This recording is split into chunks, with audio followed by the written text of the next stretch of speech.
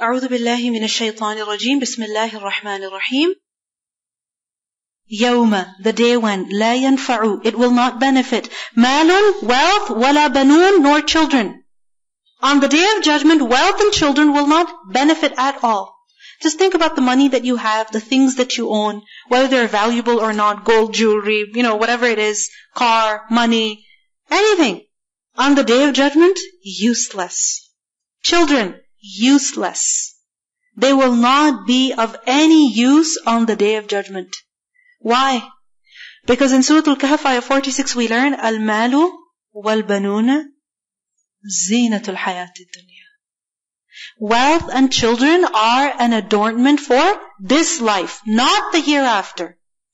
Meaning the wealth that we have right now, it only makes this life beautiful. The children that we have, they only make this life beautiful. This beauty will not continue in the hereafter. Meaning, this is not what we will have on the day of judgment to help us. They will stay here. They will leave us. Illa, except man atallaha, the one who comes to Allah, biqalbin salim, with a heart that is salim, that is sound. Meaning, wealth and children, they are for this life. They don't help when a person is accountable before his Lord. Except in the case of the one who has a sound heart. Meaning the person who has a sound heart, he benefits from his wealth and children in this life, and on the day of judgment, his wealth and children will also be a source of goodness for him. Why?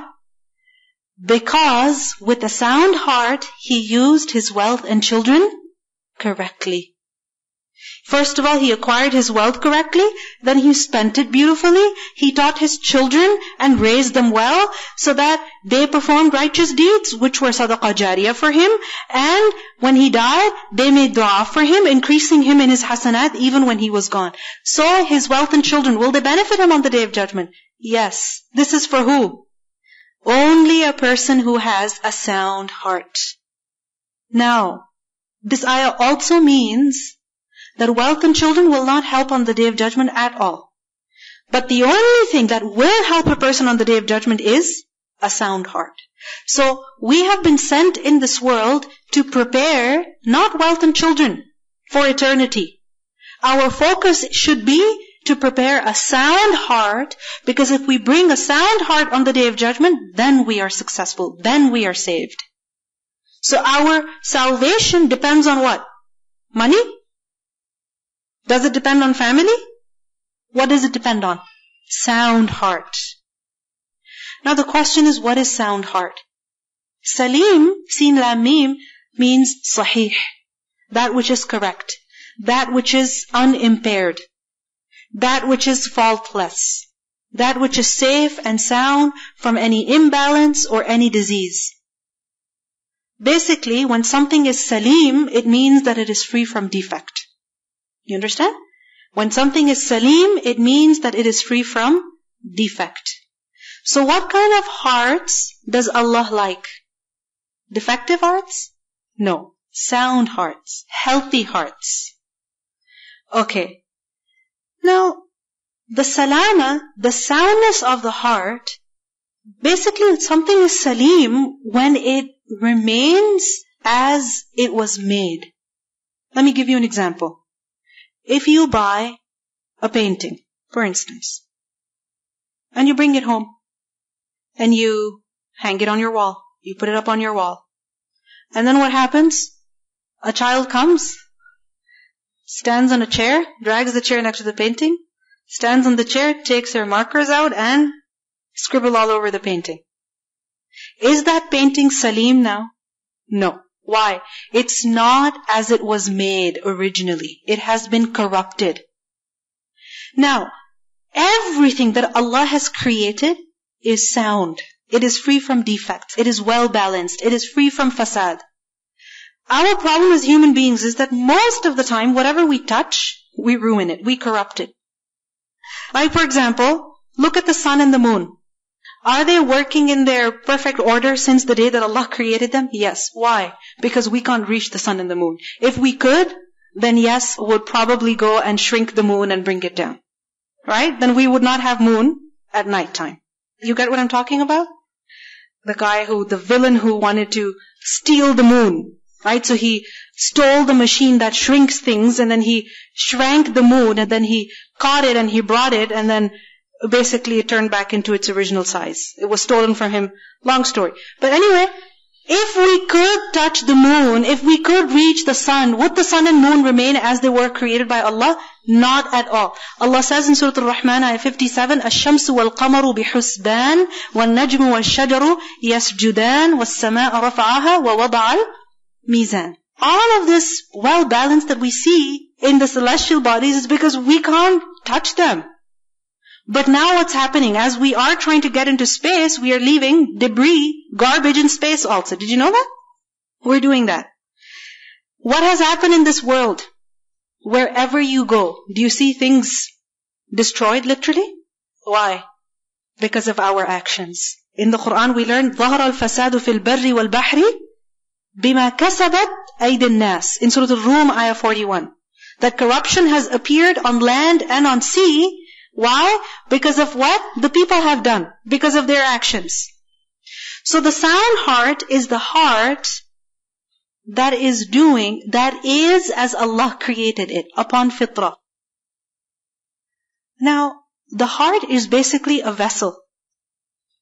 When you love something, it occupies a place in your heart. When you fear something, it occupies a place in your heart. When you want something, when you desire something, it occupies a place in your heart.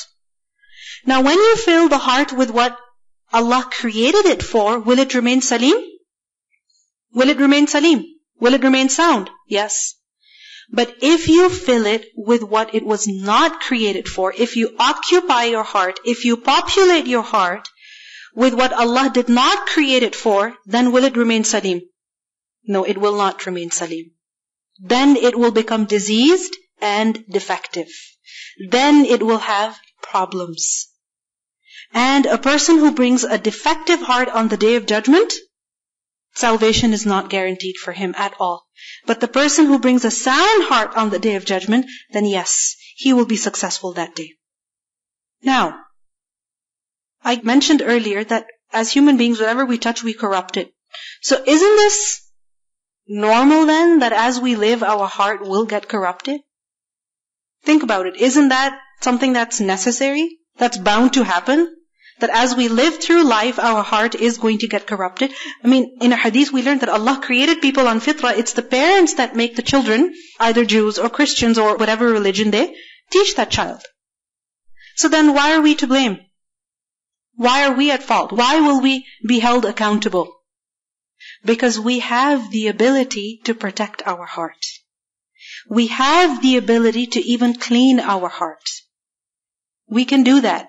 Because لَا يُكَلِّفُ اللَّهُ نَفْسًا إِلَّا وُسْعَهَا. Allah does not charge a soul with what it cannot bear. So it's natural. You know, like when you see the story of Ibrahim a.s. He saw the sun, amazed. Saw the moon, amazed. Even if he was showing it to the people, impressed by the glory of the sun, the glory of the moon. And likewise, as human beings, when we see beautiful things, yes, we do find attraction for them, love for them in our hearts. Right? But at the same time, it doesn't mean that we let that love stay. We have to clean the heart also, to keep it salim. Think about it. When you find your house clean, isn't it something normal that it's going to get dirty again? Isn't it? And if you are of those people who want your house to be perfectly clean all the time, then you'll be a very miserable person. Ask me, I've been through that. Really, I have been through that. I remember Sheikh Muhammad Al-Sharifi was mentioning, he was in this particular class, he was saying, who's a clean freak over here? I raised my hand. And some other people did also. And he said, if you're a clean freak, you're miserable. You're miserable. Because it is not possible that your house will stay clean forever. It is not possible. The moment you vacuum, you mop, what will happen? A few minutes later, you will make it dirty. But does it mean that you give up and you say, khalas, I'm not cleaning this ever again? No, it means that you clean it when it gets dirty. So likewise, as we live through our lives, there are things that fill our heart that shouldn't be there. What is necessary? That we clean the heart. Just as we clean our bodies. Do we clean our bodies? Every day. Do you say, oh, I brushed my teeth last week, khalas? Please, don't do that. Right? Do we ever say, oh, I took a shower last month, khalas? No way. Why is it that women go for facials? Why?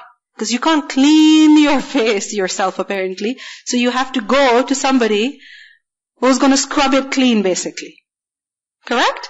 So, think about it. If the body needs so much attention and care and cleaning, what about the heart? What about our feelings? Because the heart, doesn't it rule over us? Isn't the heart the king? It is the king. So it needs to be cleansed. It needs to be taken care of. We need to pay attention to it. So, إِلَّا مَنْ أَتَى اللَّهَ بِقَلْبٍ سَلِيمٍ. In a hadith we learn, the Prophet ﷺ was asked that which people are the best. And the Prophet ﷺ said, the best of people is every person with a clean heart and a truthful tongue. كُلُّ مَخْمُومِ الْقَلْبِ صَدُوقِ اللِّسَانِ. Every person who has a clean heart and a truthful tongue. So the people said, yeah, we know who is Saduq, meaning who speaks the truth, but who is the one with a clean heart? Whose heart is clean? And the Prophet ﷺ said, هُوَ التَّقِيُّ النَّقِيُّ لَا إِثْمَ فِيهِ وَلَا بَغْيَ وَلَا غِلَّ وَلَا حَسَدَ. Oh Allah, make us amongst them. Every God-fearing person. The heart is God-fearing. There's fear of Allah in that heart. Free from sin, rebellion, hatred, and jealousy. Free from these ills, these diseases. So this is what we need to do. When these feelings come in the heart, we need to get rid of them. Feelings of jealousy, feelings of, hatred, dislike for someone, of rebellion. We need to get rid of them. Yes, when a person commits a sin, a stain appears in the heart, but we don't see that stain, because if we saw it, we wouldn't leave it. Especially as women. Right? It's our problem that we can't leave things dirty. I find this so amazing that a woman, wherever she will be, doesn't matter. If she sees some dust somewhere, she'll grab a tissue and she'll clean it. It's not her bedside table, but it's just that she cannot tolerate dust. No way. So this is something that we need to do to our hearts. Now, keeping the heart sound is a jihad. It's a struggle, which means that it's a constant effort. And this is something that we need to pay attention to. What corrupts the heart? What makes the heart defective? Basically, the diseases of the heart can be categorized into two. One, desires, shahawat, and secondly, doubts, shubuhat. We learned in Surah Al-Furqan about the situation of the person who worships himself, who worships his own hawa, his own desire. Meaning he follows every desire, every whim, every wish. This is worshipping yourself. So, this is something very natural that when you're sleeping, you don't want to wake up. Trust me. You don't want to wake up. It's very difficult. When you're eating and you're enjoying that food, you don't want to stop. Even if it says that Fajr has begun, and you have to stop eating your suhoor. But it's very difficult to stop. You're angry, you can think of what to say, the words are literally at your lips, your tongue, you just need to open your mouth, but you need to stop there. Right? So it's not easy to do that. But this is exactly what the test of life is about. Controlling our desires. Doubts. What's the cure to doubts? Acquire knowledge. So when there is a disease, do you leave it as is? Tell me, if you get sick, will you just say, oh, I'll get better whenever I get better? No, you don't do that. You're dragged to the doctor's office. If you have to go to the emergency and sit for all those hours, you will do that. Because it's very dangerous, very risky. Likewise, if we find jealousy, bad feelings in our hearts, don't leave them. Do something to get them out. Ask Allah that, oh Allah, clean my heart. طَهِّرْ قَلْبِي مِنَ النِّفَاقِ. Likewise, of the imbalances of the heart is when there's nifaq, when there's hypocrisy, when there's riya, when there's showing off. So, إِلَّا مَنْ أَتَى اللَّهَ بِقَلْبٍ سَلِيمٍ. Now connect this with the previous ayah. Now that you understand what sound heart is, connect this with the previous ayah. On the day of judgment, wealth and children will not help, except for the person who has brought a sound heart. The one with the sound heart, his wealth and children will help him. How? Why? Because with the sound heart, he acquired his wealth correctly and he spent it for Allah without riya. So because of that, his spending was good. The way he used his wealth was good. So Allah will accept that from him and forgive him. See, if the heart is sound, then will the tongue be sound? Will it? What about the eyes? What about the ears? Everything will be, right? Because if the heart is sound, meaning it's functioning properly, it's not defective, it doesn't have the desire for sin and disobedience, it sees what is right, what is wrong, recognizes the right from wrong, then what will happen when an opportunity to see something wrong comes? What will a person do? Look at it or look away from it? Look away from it. Why? Because the heart is sound. So we should all pray to Allah subhanahu wa ta'ala for the soundness of the heart and also strive to keep our hearts clean. Assalamu alaikum. So there's these series or something that Sheikh Hamza Yusuf did, and it's purification of the heart, and it's really good. I haven't heard all of it myself, but I've heard some of it, and alhamdulillah, it really does purify your heart. There's one by Imam Suhaib Webb also. That's also really good on tazkiyah. Anybody else? Go ahead. I was thinking about how Ibrahim alayhi salam was talking about his relationship with Allah subhanahu wa ta'ala. Yes, He is the creator of the heavens of the earth, but then He brings it back to Himself. Yeah. He gives me to drink, He feeds me, and then when I get sick, He cures me. These are the things that we really need to pay attention to.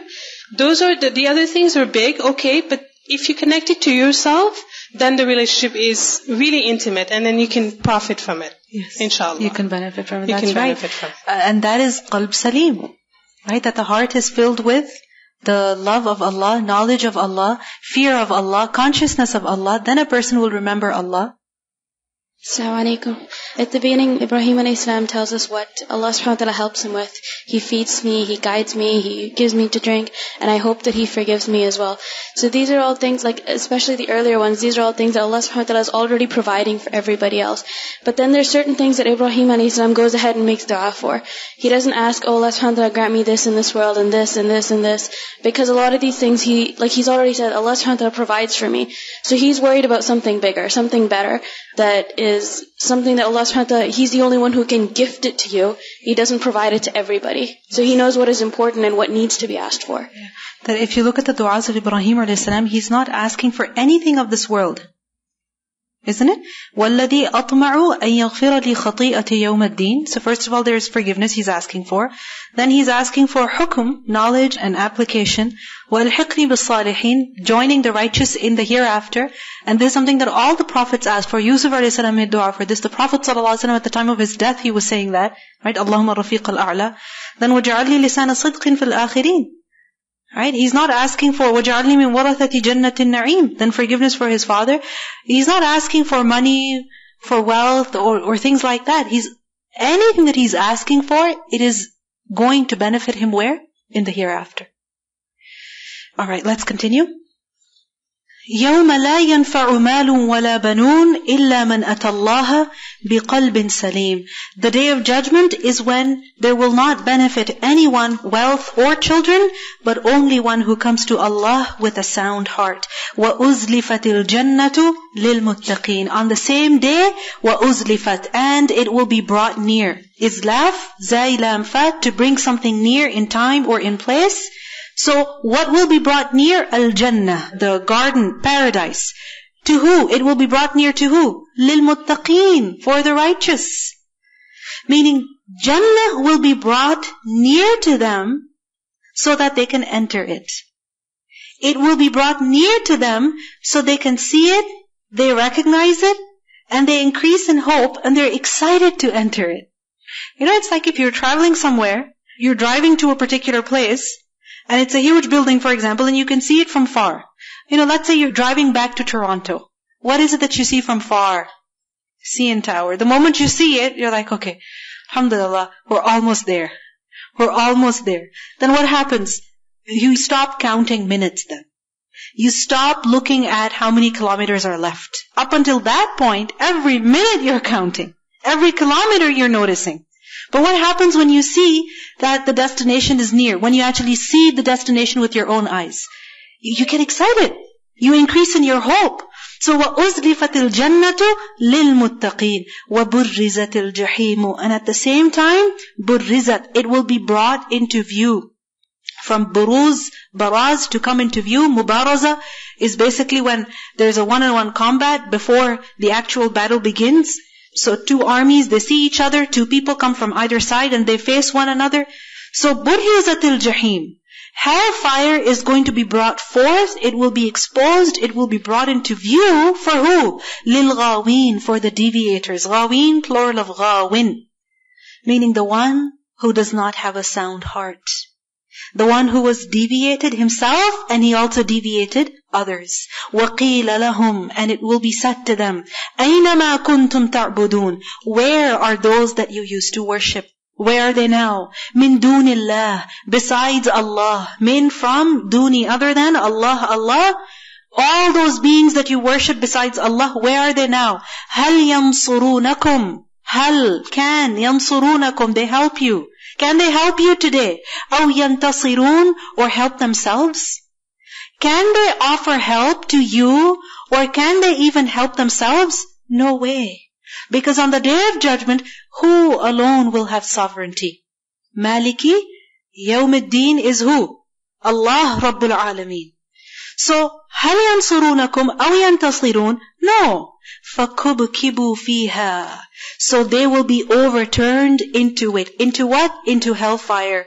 Whom? They, meaning those who used to worship others besides Allah, the mushrikun, wal-ghawun, and also the deviators, meaning those who led them astray. So, those who worshipped others besides Allah, and those who were worshipped besides Allah, or those who invited others to shirk. The pioneers of evil, basically, all the leaders and the followers together will be kubkibu fiha. Kubkibu from the root letters kaf, ba, ba. Kabba. Kabbal ina is to put a container upside down. Have you ever done that? Maybe after you wash it in order to dry it, how do you put it? Upside down. This is kabba. And kab, that gives a meaning of repetition. So kubkibu, they will be overturned. Not just once, but again and again. Meaning firstly, they will be thrown into hellfire on their faces. And secondly, each time they will get up, they will be thrown back on their faces. This is the disgrace of hellfire. Humiliation in hellfire. The torture of hellfire. Kubkibu. Meaning they won't be allowed to even get up. Each time they get up, they will be thrown back on their faces. So what do we see over here in these verses? The day of judgment is described. That on the day of judgment, after hisab, what will happen? Jannah will be brought near to the believers, so that they can easily and quickly cross the sirat, and in moments they can reach Jannah. Basically the distances will be shortened. And when they reach Jannah, they will find the doors open. And in contrast, hell will be brought forth to who? To the disbelievers. And they will be helpless at that time, and then they will be thrown into it. Them and those who led them astray. وَجُنُودُ إِبْلِيسَ أَجْمَعُونَ. And also the junud, the armies of Iblis, أَجْمَعُونَ, all together. Notice the word junud, plural of jund. Jund is basically used for a group of soldiers. So junud, armies and armies of Iblis. What does this teach us? What does this show to us? That Iblis has his workers. Iblis has his workers. Not just a few. Many, many. Junudu Iblis. Amongst them are those who are from the men, from human beings, and amongst them are those who are from the jinn. So all of them, regardless of their numbers, all together, they'll be thrown into hell. And in hadith we learn that from every 1,999 will end up where? In hellfire. Just imagine. Now imagine the heat, the fire of hell, and then the crowd on top of that. Junud Iblis, Ajma'un. قَالُوا, they will say, وَهُمْ فِيهَا يَخْتَصِمُونَ, while they will dispute therein. يَخْتَصِمُونَ, اختصام, خا صاد ميم, خصم is argument. So they'll be arguing with each other. Who? Who'll be arguing with each other? All of these people. Those who were led astray and those who led others astray. So the followers and the leaders. And they'll also argue with the shayateen, the ghaween. They'll argue with each other. Tallahi, by Allah, indeed, kunna, we were, lafi dalalim mubin, we were in manifest error. When were we in manifest error? When nusawwikum bi rabbil alameen, when we equated you with the Lord of the worlds. Nusawwi, taswiya. Taswiya, what does it mean? To smoothen something, leveled something. So when we leveled you, meaning we put you at the same level as who? Rabbul Alameen. When we equated you with the Lord of the worlds, we were in clear error. Meaning when we worshipped you, when we obeyed you, we were clearly wrong. Now many times, it doesn't happen that a person is worshipping idols the way he should worship Allah subhanahu wa ta'ala. But he may love someone the way he loves, the way he should love Allah. Fear someone the way he should fear Allah. Obey someone as he should obey Allah. إِذْ نُسَوِّيكُمْ بِرَبِّ الْعَالَمِينَ, when we gave you the exact same status as that which we gave to Allah, when we equated you with Allah, we were clearly wrong. Because with this, we corrupted our hearts. So who are they blaming now? Who are they blaming now? Themselves.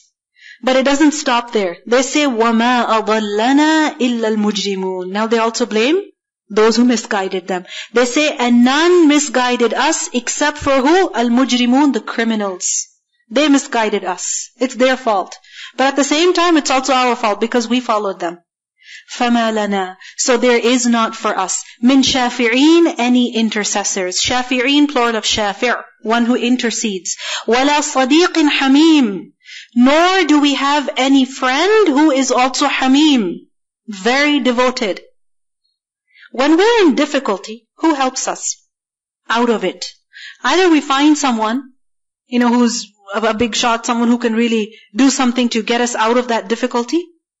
Or, if we can't find a shafir, someone who will intercede for us, then at least our friends come and they support us.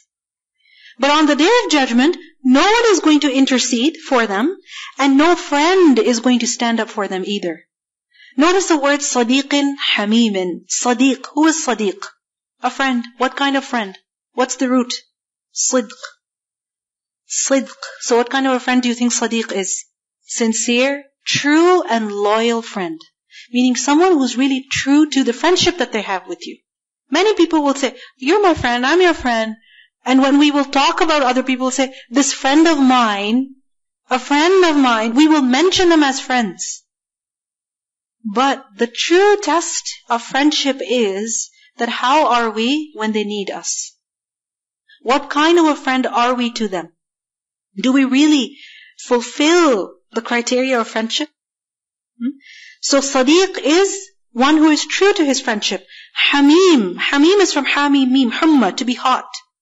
Fever, also from the same root. So Hamim is used for a friend who is intimate, very close, meaning someone who gets very emotional. They get very active in your defense, in helping you, in supporting you, in their love for you. Who get angry for your sake, who cry for you, who laugh with you. This is Hamim. Not just an acquaintance. Now, even if a person has friends like that in the world, if a person has not done good himself, on the Day of Judgment, no Sadiq Hamim is going to come. No one is going to cry. No one is going to fight for us. No one, if we haven't done good ourselves. Now, what do we see in these verses? Earlier we learned about the people of Ibrahim a.s. So proud of the ways of their forefathers. But tomorrow they will fight with them. And they will say that you led us astray. So they will look for others who can help them, intercede for them. But no one will intercede for them. Some friends will be enemies on the Day of Judgment. Al-akhillau yawma'idin ba'duhum li ba'din adu. In Surah Sad, ayah 64, Allah says, Inna dhalika lahaq takhasumu ahlin nar. This is true. What is true? This fighting This argumentation that will happen between the people of hell, constantly blaming each other, blaming one another, angry with each other. فَلَوْ, now they will express regret. فَلَوْ, then if, أَنَّ, indeed, لَنَا, for us, كَرَّةً, another chance, a return. Karrah literally means return. Karrar is used for a fighter who keeps returning to the battlefield, assaulting again and again. So basically someone who assaults, attacks, and then retreats, and then attacks, and then retreats. This was a particular tactic that they would use in battle. That, for example, a person would come with a sword, just go, hit, strike, and run away. That before somebody else catches him, he runs away. And then he would come again. Strike, and then run away. This is karrar. So from this karrah, a return. If only we could have another return, meaning one chance to return where? To the world. فَنَكُونَ مِنَ الْمُؤْمِنِينَ, then we would be of the believers. Meaning we would live our life differently. If only we could have one chance. In Surah Al-Mu'minun, ayah 99, we learn, حَتَّى إِذَا جَاءَ أَحَدَهُمُ الْمَوْتِ قَالَ رَبِّ ارْجِعُونَ لَعَلِّي أَعْمَلُ صَالِحًا فِيمَا تَرَكْتُ.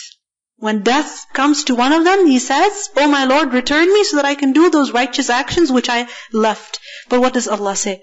كَلَّا إِنَّهَا كَلِمَةٌ هُوَ قَائِلُهَا. He's just saying it. He doesn't actually mean it. Because in life, he had many chances to fix himself.